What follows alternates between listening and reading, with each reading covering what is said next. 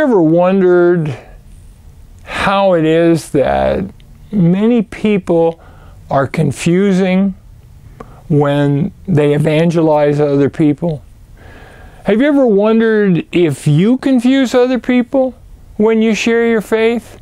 I've found that one of the reasons why many people are reluctant to share their faith is because they're not quite sure what a person needs to do to be born again. So they're not quite sure what it is they need to say. Hi, I'm Bob Wilkin with Grace Evangelical Society, and I've got some good news for you. I can help you clear up the confusion.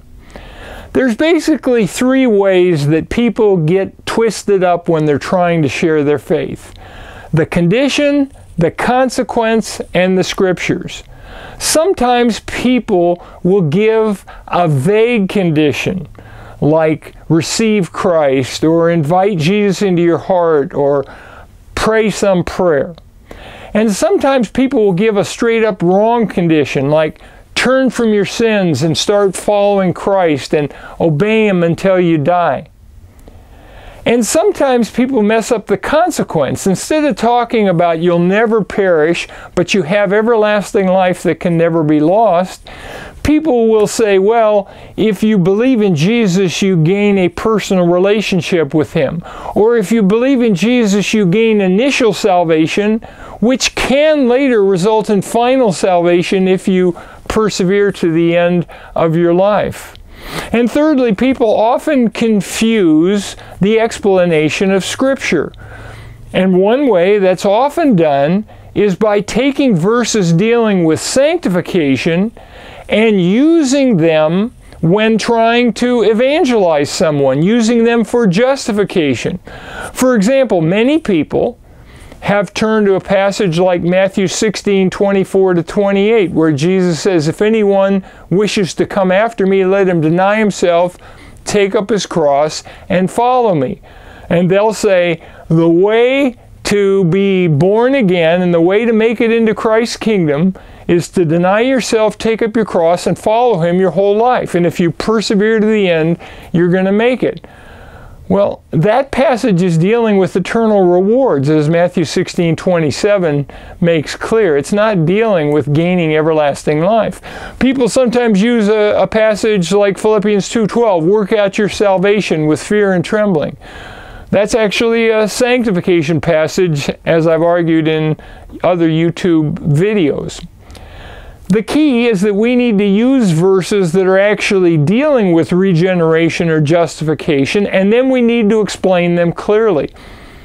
And so, if you use a passage that is not designed for evangelism, you're going to confuse people.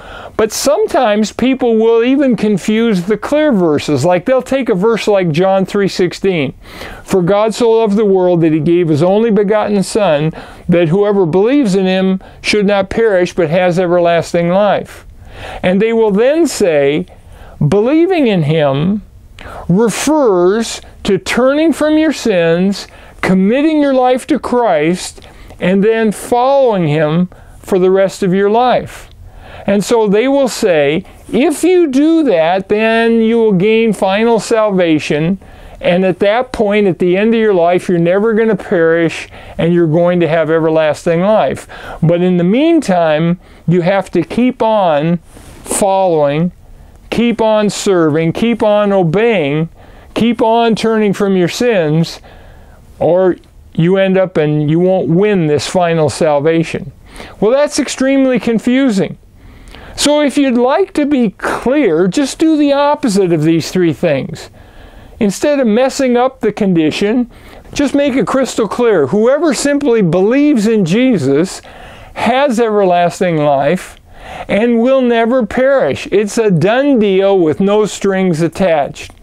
Secondly, don't mess up the consequence. It is everlasting life. It is life that can never be lost.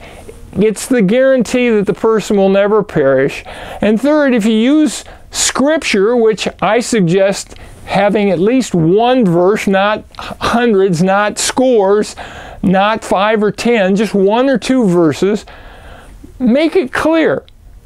clearly explain John 3:16 or Ephesians 2:8 and 9. And if you do that, you won't confuse people. You'll make the issue clear. The issue is that whoever believes in Jesus for everlasting life has that life. They'll never hunger, they'll never thirst, they'll never die, they'll never perish, they'll never be cast out. But they have everlasting life, and that life will never cease. That's truly good news. If you like what you heard today, click the like button at the bottom of the page and make sure to subscribe to our site. And remember, keep grace in focus.